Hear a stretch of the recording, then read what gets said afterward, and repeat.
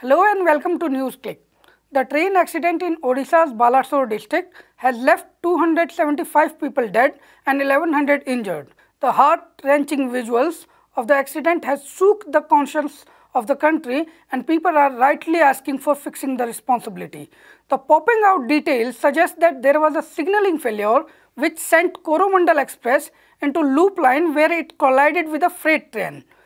There are also structural issues of lack of safety staff, slow progress in track renewal, among other things. We have today C.K. James. He is Secretary All India Loco Running Staff Association affiliated to C2. Sir, thank you for talking to Newsclick. How would you explain the current accident where 3 trains have collided? The officials are suggesting that there was a signalling failure. How would you explain it?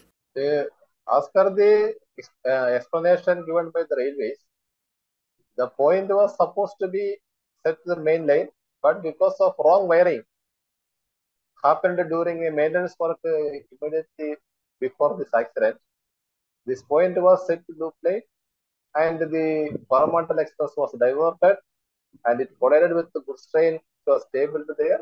And now, as per statement of the railway minister, it is coming evident that a failure of a man can cause a serious accident like this.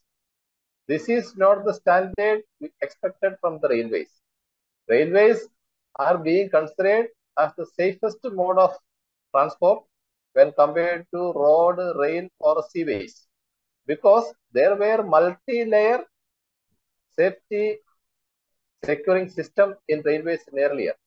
Because of technical advancement, this responsibility is now given to the technical gadgets. If any failure comes in the gadgets, there is nobody to see it. That is the problem coming. When the speed is increasing, the gravity and the consequences of the accidents are increasing.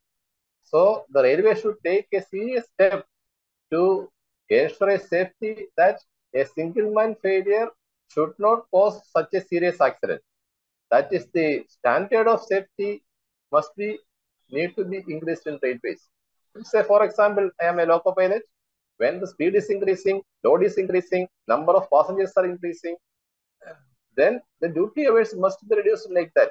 We cannot continue the same rules which we are having in the steam era when the number of coaches was 10 or 12 and the number of passengers were less than 300, 400 like that. Right. So, the thing is this, sir, there have been questions over lack of safety staff, and then there was question of slow progress in track renewal. So, as a workman, as a person working on the ground, how would you explain it? How does it affect workers like you on the ground? The work pressure is increasing. That is, we are always complaining and we are struggling for that.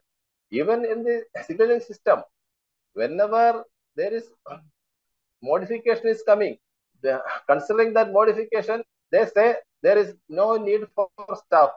When the staff is being reduced, when automation is coming, whenever an automatic system fails, the number of staff required will be much more than normal working. But there is nobody. These are the issues prevailing in railways. When the traffic is increasing manifold, but the number of staff is reducing in the reverse proportion. That is a system continuing many years. And railway is trying to act as a commercial institution. So the prime motive of every officer is to reduce the expenditure. By reducing expenditure, staff spend is being reduced, maintenance allocation is being reduced, and maintenance hours is being reduced. Even the training of the employees are also being curtailed. I am a loco pilot. I joined in the year 1986. In that time, I was recruited as a diesel assistant. There was only one type of locomotive, say the nomenclature WDM2. The training period offered to us was 1 year. Right. And now there are 17 types of locomotives are there. But the training period is curtailed to 3 months. Right. Sir, there was also a question regarding, privatization. People are suggesting that the desire to cut costs and move towards privatization is also affecting railways. What's your experience? Definitely, it is there. Even the signaling system, now the signaling system is being designed by private parties. This after approval of the design, that being installed by the private parties, and they are also given contract for maintaining for PA for AMC. In that way, it is going on. Even in locomotive, in a single locomotive, the equipments are given on a annual maintenance to private parties. Privatization is going on everywhere, and there is very shortage of staff to supervise all these works. That is also having an impact on safety. That is what happening in signaling system also. Right. How the workers of efficiency have been compromised as far as this pattern of taking longer hours of work from workers are concerned. How does it affect other departments? Can you share your experience? We have fought for this limit for working hours, and we are having some rules. There is a maximum limit of 12 hours for working.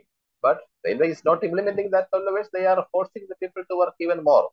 2 months before, there was an accident in Bilaspur division of Southeast Central Railway, where a loco pilot who was working for 14 hours and 20 minutes to the entire night, and he has slept at the home signal and passed this plateau and collided with a stationary goods train, and the driver of that stationary goods train was killed. In the same way, that such things are happening everywhere. There are people working for 24 hours and even more.